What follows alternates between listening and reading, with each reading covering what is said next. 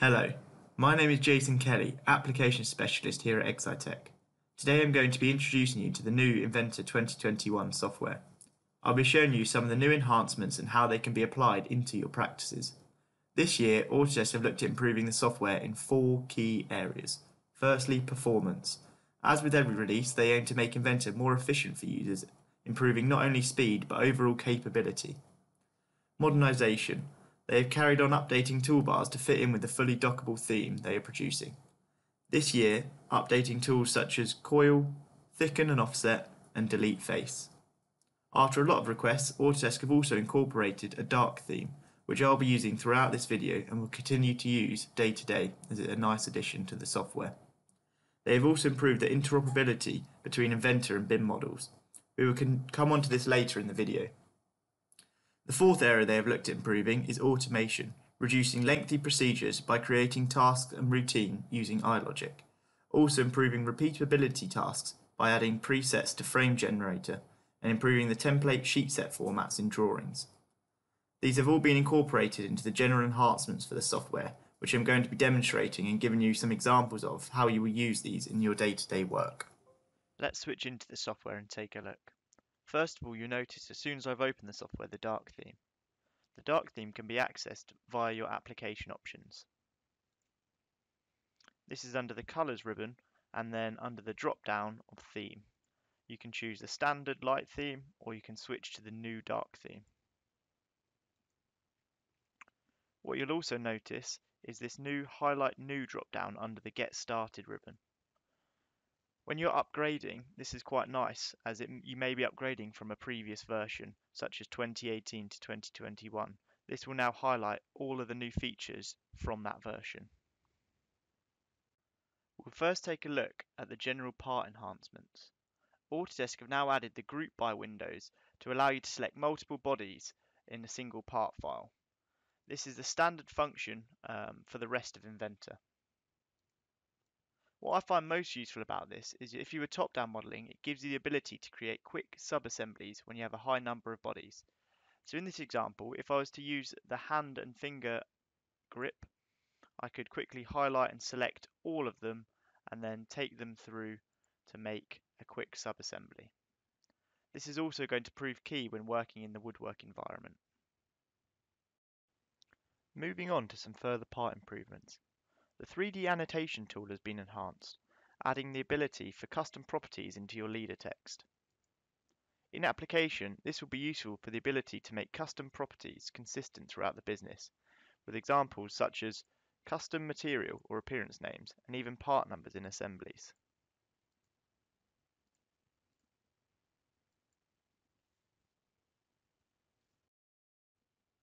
Unwrap was a new tool added in 2020 and has been updated in 2021 with some new features. Firstly, you can now align not only to the model but to an origin plane. You can do this by looking underneath at the alignment panel. You are now able to also select coplanar holes to stay rigid. What's nice about this is it will keep the set distance when creating flat patterns for fabrics or stamped parts. Finally, you now have the ability to edit the name of the unwrap. Just a quick tip with this, if you select F2 when you've selected on the feature, it will take you straight into the rename function. Sticking in the toolbar, the Extended Information tool has been developed to include further commands such as mirror and now all of your work features. This tool is quite hidden and in training a lot of people have found this useful, especially for analysing holes, as it gives details such as hole diameter and termination. To turn this on, go to the 3 lines, drop down to Display Preferences and tick on Show Extended Names. The Flange tool in the sheet metal environment has been adapted to now allow for a reference face. In this example, I'm going to adapt Flange 5 to align to this face. This new tool sits under the Flange Angle drop-down. Select on the By Reference and then choose the desired face.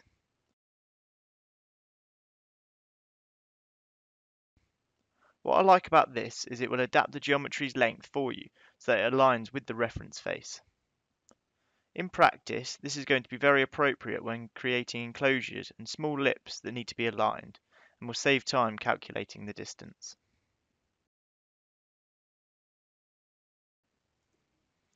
Autodesk have given the frame generator tool a massive overhaul, updating a number of areas. If we jump into adding a frame member, you will see they have updated the style to align with the modernized theme. This is across all of the frame generator tools. They've also gone and added presets to again improve consistency throughout business and to save time on repeating tasks. Again, this has been copied to all of the tools for frame generator. For this example, I'm going to show you the reuse command. As with previous releases, you first select on the frame member you wish to reuse and then choose the new location. Just underneath, you have new zoom options to allow you to choose the location of the frame, now having reference to the other geometry. You can also move and rotate the geometry using the guiding arrows to align to the desired location. This is going to prove very handy for people who are trying to align to a specific edge. The camera for this zoom option is brought perpendicular to the end face. A further addition is the ability to be able to change the appearance in the frame member insertion dialog box. The appearances shown will be from your default appearance library. This is going to prove beneficial when trying to differentiate frame members, especially when using the reuse command, as you'll be able to give the appearance for all members of that category and size. You can then accept and create your standard reuse.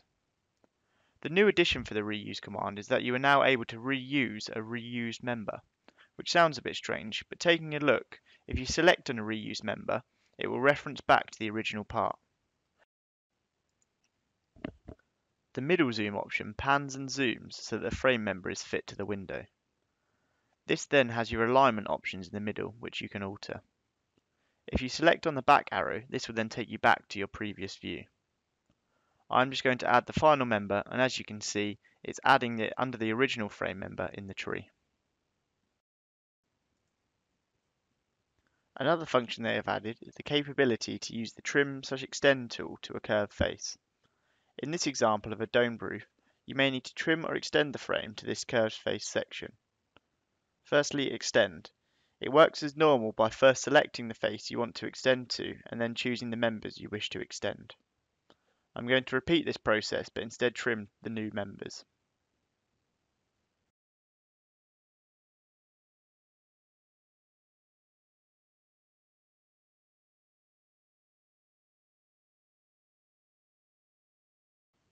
Just to point out with this one, the members will always be cut to a straight edge even though the member is going to a curved face.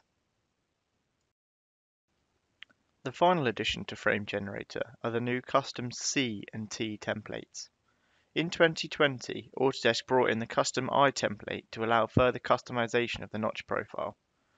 This has now been extended to the C and T shapes. As you can see in this example, a notch is required.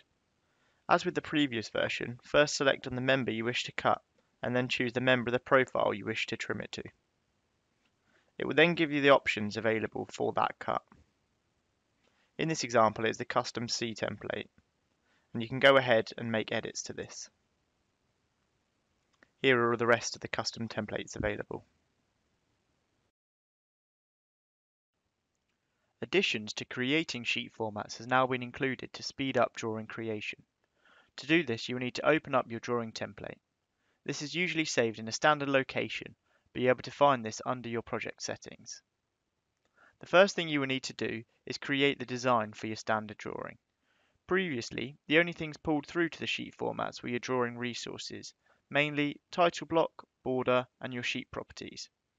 If we take a look, you can include things like sheet size and page layout. In 2021, you can now include a number of other features. Let's start by adding a few of these in. Firstly, your main views. If I place the main view and project a view off of it, and then I can create a 3D view which is shaded. Inventor now has the capability to bring this through to a sheet format, as well as scale to fit to view the page. I'm also going to add a number of other features in, such as parts list and general notes.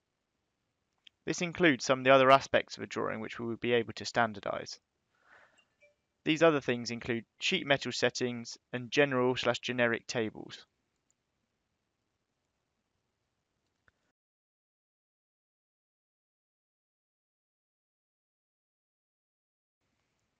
Once I am happy with how my standard layout looks, I can then save this as a sheet format by right-clicking on the sheet and selecting Create Sheet Format. I can then name this and make sure to check the tick box if I want the scale to change per drawing. Now I can save and close the template. Make sure you're in the template file rather than in just a standard drawing file, otherwise this won't be saved across the company. Just a note for this one, on the template you will have to delete the sheet out, otherwise it will be trying to load in this model each time you create a new sheet. To do this, you can just delete the sheet and replace it with a blank one.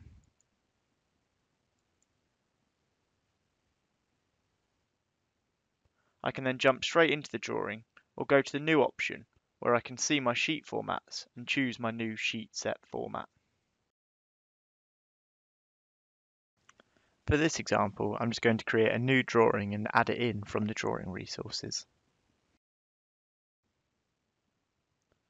Now you will see when I place a new drawing, it has kept all of the features but changed the model inside the view.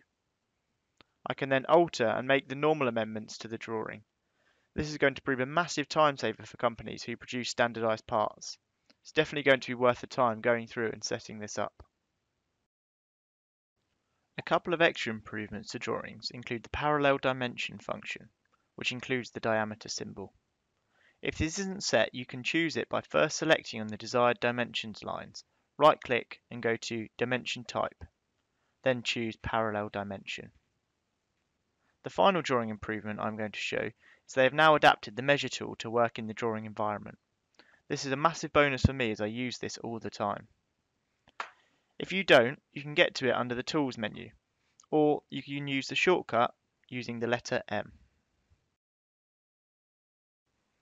Moving back onto the interoperability between Revit and Inventor. This has been improved, so not only now can you read Revit 3D data in Inventor, but this also allows for accurate and up-to-date models when editing in Revit to the Inventor model. It will flag as the standard Inventor update command to show the file is out of date. This is going to be a great benefit for companies working with AEC clients and creating and exporting to BIM models from Inventor. Excitech Toolkit from Inventor is now fully compatible with Inventor 2021. It has had a revamp and bug fixes have been included from the 2020.1 version. If you have any questions about how to install or license the toolkit, or any questions about the video, feel free to get in contact with us.